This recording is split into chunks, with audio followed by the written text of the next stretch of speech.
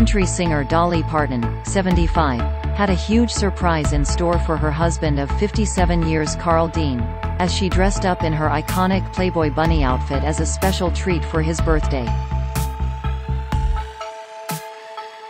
She added some bunny ears to her ensemble, which saw her wear a leather bustier outfit with long gloves and a little white bow tie at the collar.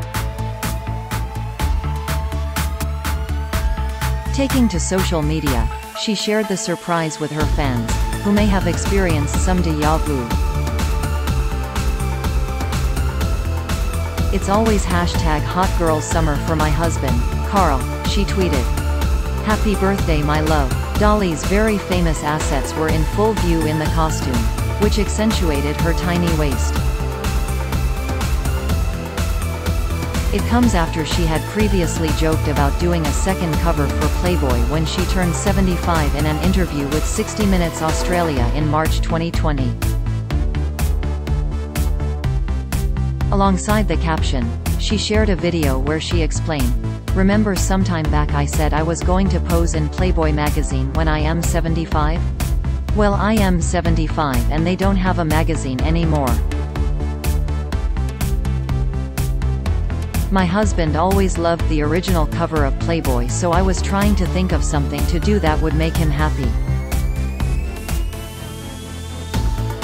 She added with a giggle, "He still thinks I am a hot chick after 57 years and I am not going to talk him out of that, and I hope he agrees with me too."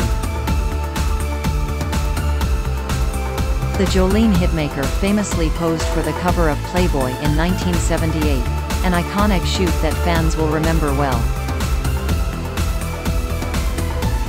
She was the first country music singer to star for the magazine, and the article inside was 17 pages long.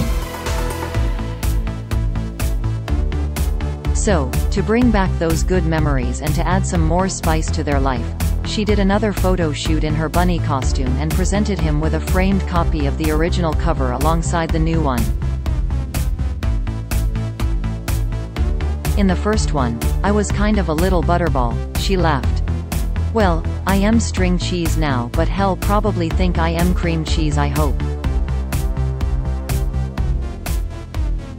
The video ended with a picture of herself presenting Carl with the gift while dressed in the outfit.